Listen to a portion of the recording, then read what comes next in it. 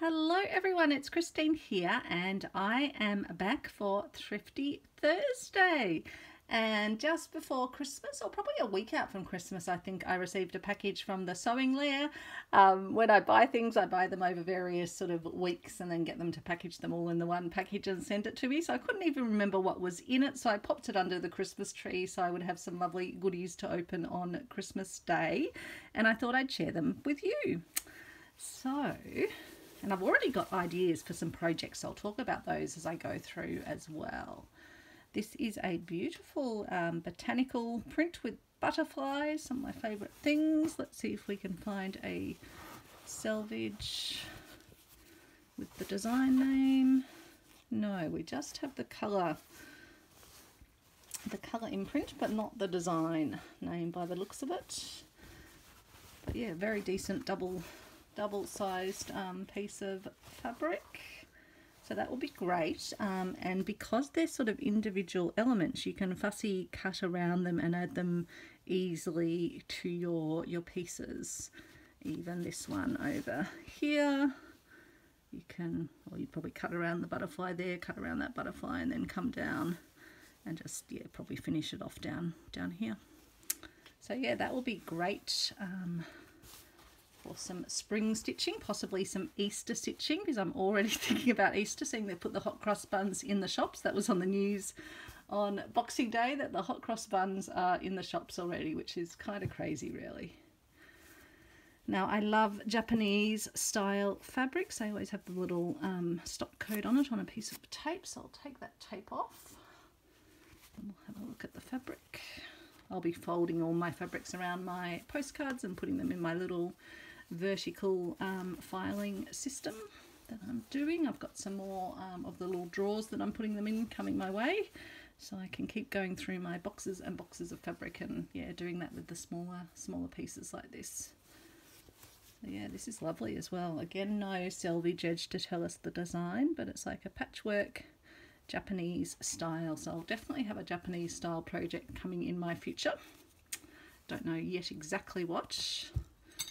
Now these next two are May Gibbs Snuggle Pot and Cuddlepie fabrics from her books. So the Northcote Society and Cerebral Palsy Alliance, so maybe they made it under license possibly. But it's got the little gumnut babies and the eucalyptus leaves, so I think this is very, very cute. And I've got some larger hexagons coming from Epiflex. You would have seen me using Epiflex previously. They make Australian brand that makes reusable plastic templates that you can make your English paper pieces around rather than using paper. And I love that it's reusable and also recyclable at the end of life, but mine are just continuing to give, so I've actually bought some larger size ones, and I'm hoping I'll be able to do some fussy cut pieces where these little seams will be at the center of them. And I've got a few project ideas that I'm wanting to make with these, as well as possibly some little Easter projects as well, because I think these would be quite sweet as a little Easter component. So I've got that fabric, which I love because it's got the bees on it as well, and I just love how they're hiding behind a little gumnut baby with its baby little bowl. It's very, very sweet fabric. And then there's this one. They're a bit chubbier in this one actually. And this one's feels like it's a more of a linen fabric, so let's actually have a look what it says on its selvage. So this Snuggle Pot and Cuddlepie Nerida Hansen fabric. So it's a different maker of the fabric. Got May Gibbs, the author. And yeah, just love it. Love it, love, love. And there's a really decent quantity, so that's why I want to do something probably a bit more sizable than what I usually do, or possibly some fabric to share as well. And then I've got some of this. I must have bought two pieces, or maybe it was a double piece. Maybe it was two pieces in a single lot. It's just a really nice basic blue with floral designs, and it's Max New Australia NH186 Harmony. So yeah, that'll be nice to blend into my pieces. I'm thinking a blue and white piece might be in my, and sort of silver, and maybe some of my special beaded pieces. Continuing the Australian theme, and there were 2 pieces that came together of this. So it's got all sorts of Australian wildflowers, swamp wattle, New South Wales, wedge pea, WA, Western Australia, Sturt's desert rose, that's Northern Territory, Queensland, New South Wales and WA.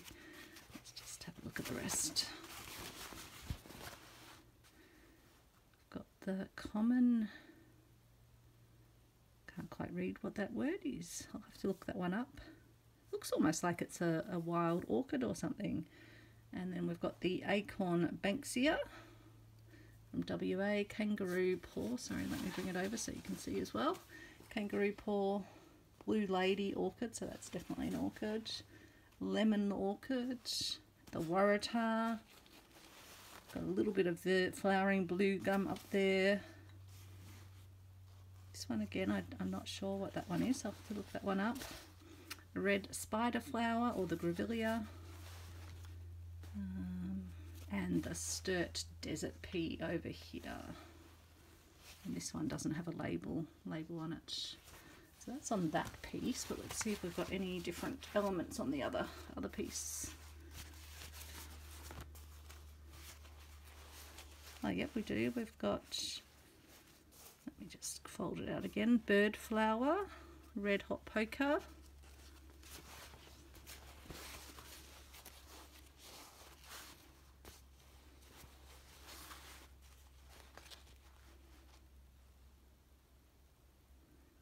scallops. Oh, sorry, you can't see that one over there.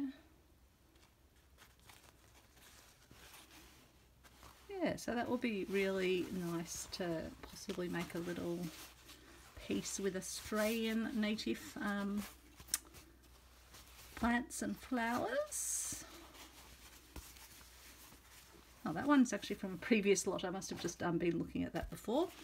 And this one is a furnishing fabric. It's a woven fabric, but I thought it could be fabulous for doing some Easter pieces, and I'm thinking maybe some Easter eggs, and possibly like a Fabergé sort of style egg, or possibly an egg that has an interior in it. Haven't really thought it through, but just thought these colours could be really lovely for some Easter decorations.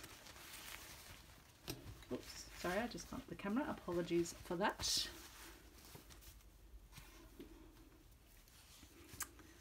Then a fat quarter, again I'll take the sticky labels off. It's a metric flat, 100% cotton.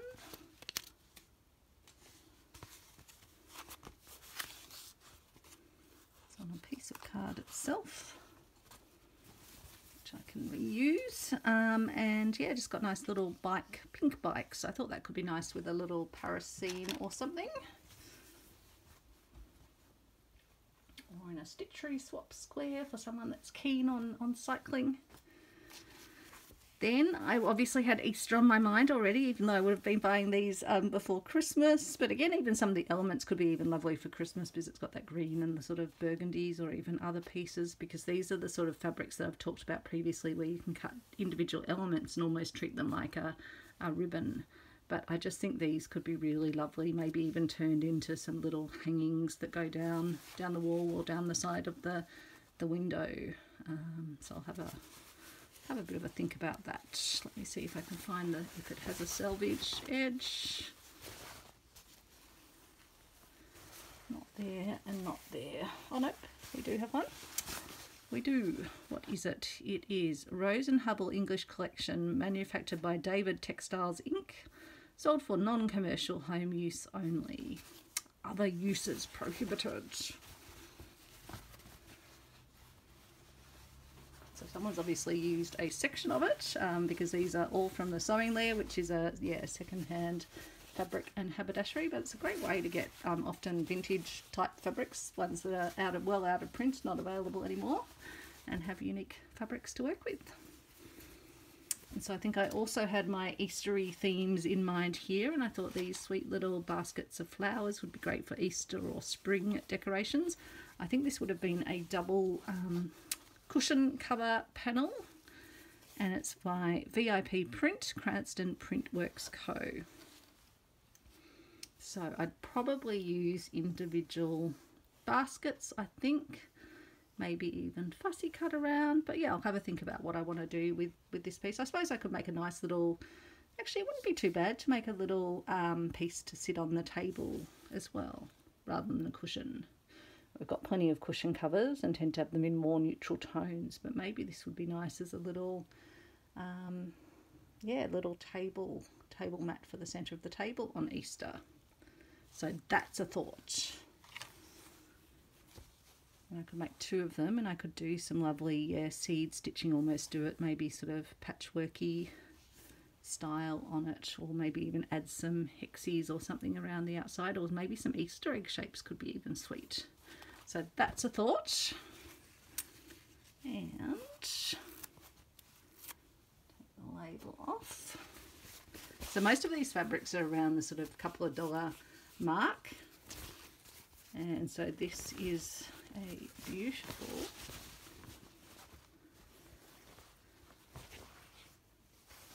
green batik print. I just love, yeah, just love the swirling colours. It really sort of reminds me of the forest and growth and greenery and ferns.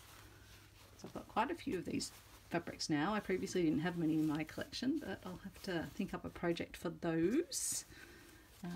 I obviously still had Christmas on my mind at the time, so I'm getting a nice little stash of Christmas fabrics, but I just thought this one was super cute. All these little bird houses and the little birds, which are things that I love, so I thought they could be really nice to make some little Christmas decorations out of, maybe just taking little circles, because you could possibly fussy cut some of these out, but because they're sort of overlapping, they might be better just done as a circle cutout, or they could be used to, if you were doing bonbons, you could use these as part of the bonbon decoration. I'm sure I'll come up with many ideas. There were still ideas I had for other Christmassy things to do that I didn't get the time for this year. Actually, let's just have a look at this one. Does have a selvage edge on it, I think, in case you're wanting to see if you can track down the fabric, but as I say, it could be quite old fabric. It's called Season's Greetings by Fabric Quilt Incorporated, patent 635.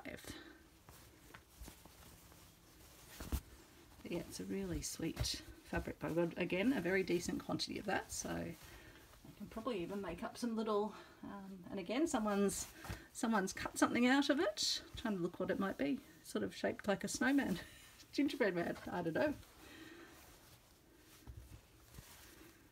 Put that away with my Christmas fabrics, and then we've got this one, which is a panel, Star of Hope Benetex cotton screen prints. So this would have been a whole panel, but I just thought they were really interesting little design elements, and just adding some of those into your pieces.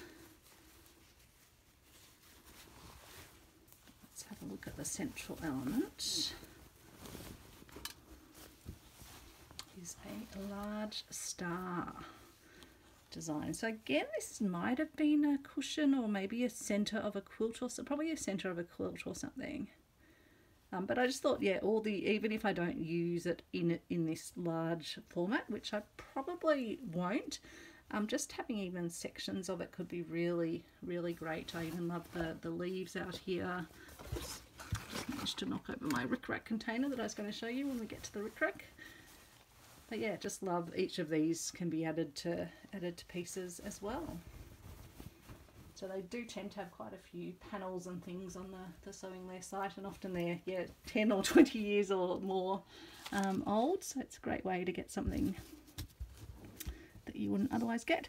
So onto the ricrac, I picked up this blue because now I've sorted all my ricracs, although I have a whole lot more of this green because it was my granny's, my nana's. but I've sorted the vintage ricracs I have onto these little cards, which I shared in another video how I made these little cardboard cards from a free printable. And I've further evolved my little storage boxes using the boxes that I picked up at the reverse art truck, and using the same design, which has 3 different designs as part of it, to cover the box. And so now these nicely sit over on the bench just next to me here, and they're nicely supported, because before I just had a box that was cut off around there, but they were kind of flopping a little bit when they got heavy at the top. So that blue ricrac will be a perfect complement, because I don't have any ricrac in this thickness and this colour.